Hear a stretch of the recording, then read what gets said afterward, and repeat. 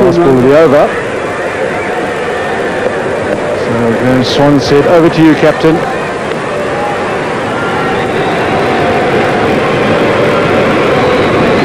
So 1 to win. Scores 11 at the moment. 1 ball left in this 46th over.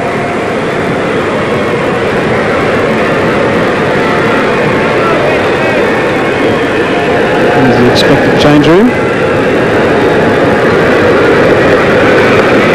Leg by, and there it is. So what a magnificent victory for England, and quite rightly so. Oasis Shah is delighted, raises his bat to his teammates, the stumps are grabbed for souvenirs, the players in the change room celebrate. That's good to see the two captains embrace. So what a magnificent performance from England.